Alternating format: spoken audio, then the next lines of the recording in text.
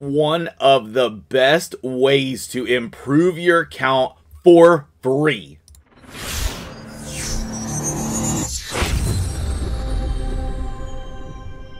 What's up, guys? MtgJedi here. How you doing today?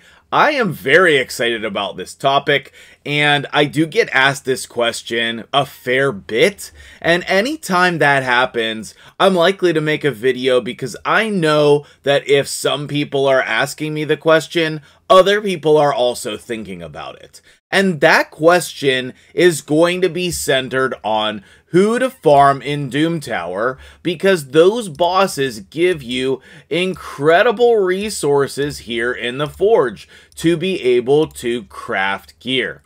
Now, you do need to farm Arena in order to be able to get the Magisteel for this, so some people don't play enough Arena, and therefore they don't value the Forge as much as they should.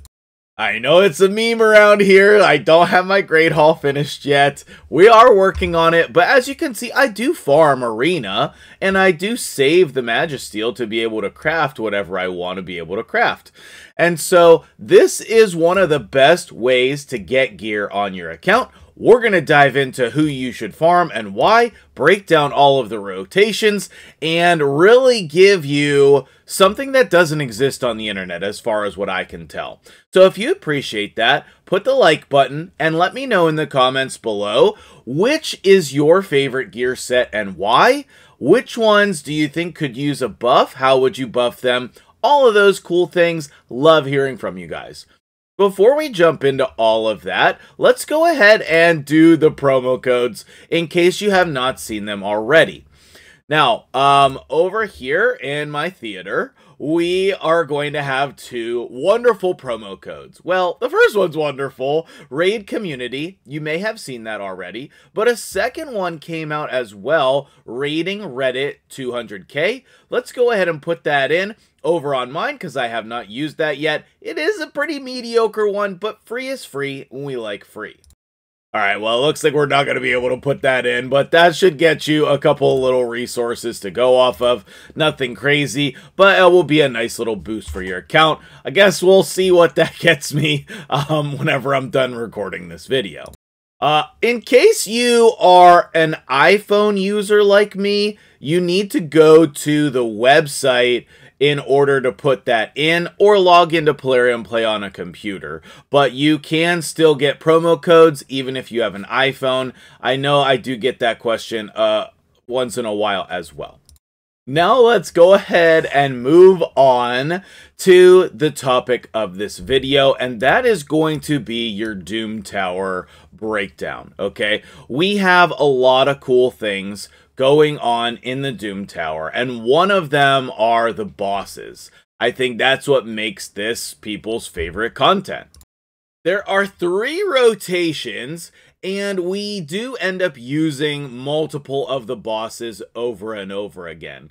But that is pretty nice because once you come up with a team that's decent, you can just use that in other rotations. So we have these bosses, and we need to figure out who to farm and when and why, all of these things. Plus, stick around to the end of the video because I have some ideas on how we can improve this and make it even better. So on rotation 1, which is the Frost Spider's rotation, we have the Nether Spider, the Magma Dragon, and the Scarab. And basically, just don't farm Scarab. He has no use, and most of the teams are very slow. So there's not great uses. Originally, I said farm the Magma Dragon. I love that gear set. That's fatal. You get attack, you get crit rate. It's great. It honestly is great, especially early game. Then I switched to saying, okay, well, Frost Spider seems good because you're going to be able to freeze people when they attack you. But then Sheep came into the game and it's like, ugh. So, no. And then the Nether Spider, we have Affinity Breaker as that set, trying to change weak hits into strong hits. And I've tested that in Phantom Shogun. It is just not reliable. I know some people like it. But basically, of those 3, you could just choose what you want, okay? I labeled them all yellow, which means your choice. I like to farm a little bit of each of them because they do have their uses. Then you have options in terms of what gear you can craft. Scarab, as I said, is not really helpful. It's like immunity, but you don't even use immunity anymore. Stone skins in the game. I mean, there's just like a lot of reasons to not farm Scarab. Is there anybody who actually farms Scarab? Okay, rotation 2 is the Eternal Dragon rotation. And man, I wanted that gear to be good, but lifesteal, you don't need it, and neither do you need an upgraded version of lifesteal. I think that Magma Dragon and Nether Spider here on rotation 2, you could farm if you wanted to, but I think the clear winner is going to be the Guardian gear. There are plenty of times on your account where you want Guardian gear, and this is a great opportunity to get it. You do not really have anybody competing with this, so farm the Griffin. Find a team that you can beat it fairly quickly, preferably under 2 minutes. At the highest level, you can do it. Whatever the highest level you can do, that's what you should do. As long as you can farm it reasonably quick. You want to farm the highest level because you do get more resources for the higher levels that you farm. It's not crazy a lot, but it is definitely more. And then the ultimate winner here is Dark Fae. Okay, there is no other option. Like, the main reason that you fight the Dark Fae is to get that lethal gear. I am still not really that happy with my lethal gear. I would love to get better gear, so I'm trying to farm 120 on Dark Fae and then craft that gear and use it right away. I wish that Baumel was in a different rotation, because his gear's actually good, but you would have to have like a strong team in order to beat him, which I'm actually looking forward to messing with that a little bit on the next rotation. Again, no Scarab, and we already have a rotation where we're farming Griffin. We don't need 2 rotations, so there's no excuse. You farm Dark Fae, period. Whatever level you can farm, that's what you farm.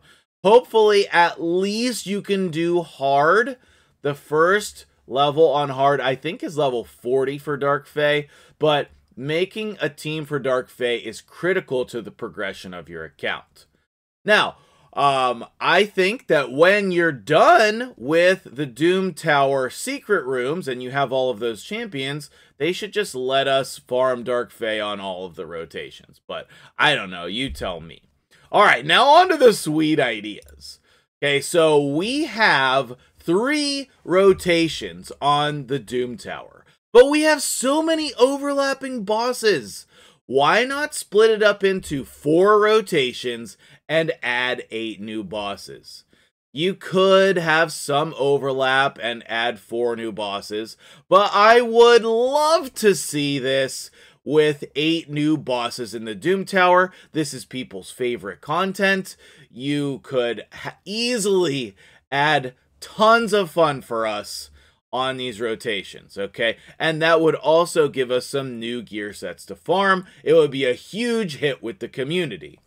I think Baumel should be his own rotation, but if you wanted to feature a new boss, you could like put Baumel on like the Frost Spider rotation or something, or I wouldn't put him on the Eternal Dragon one because we have Griffin. You want at least 1 top gear set per rotation. And I think that actually maybe you could put the Griffin with the Frostbiter and Baumel with the Frostbiter, but regardless, I think having new bosses and making 4 rotations would be huge and awesome. So, what would those bosses look like? Let me tell you, I have so many ideas, okay? This is just barely scratching the surface, okay? I have always loved the idea of a Goblin King boss. Then he would have his Goblin minions. We could have a Swamp Thing boss. We could have an Undead Pirate, a Lich Lord, the Lady of the Lake, a Manticore. We could have a 2-headed Troll. We could have the Cerebus, the 3-headed dog. There's like so many. Like, that's barely even scratching the surface. And they could all have cool and interesting mechanics. I mean, Plarium, just hire me and I will help you. But, you know, you could take my ideas for free also, I suppose. But it would be nice if you just, like, shout me out after using them. That would be cool. But which of these would you love to see in the game? Or is there a boss that you are waiting on putting in the game? For me, the number one would be the Goblin King, actually. I think that that is great, and I would love to see that in the game. But so many cool things here. So many cool ideas. So what do you think of these rotations? What do you think about these gear sets? Is there things that you are farming? Let me know. Let's go ahead and wrap up this on my account. I don't want this video to be too long. Hopefully I've earned your like, and if you're new here, this is kind of what we do. I like to provide value and help the community with topics that have not yet been discussed or recorded. So hopefully if you're new here, we get you as a new subscriber from this video, and then you can check out some of the other amazing content as well. I think that I just want to touch on the Fatal gear set here briefly, because I think this is the most undervalued set.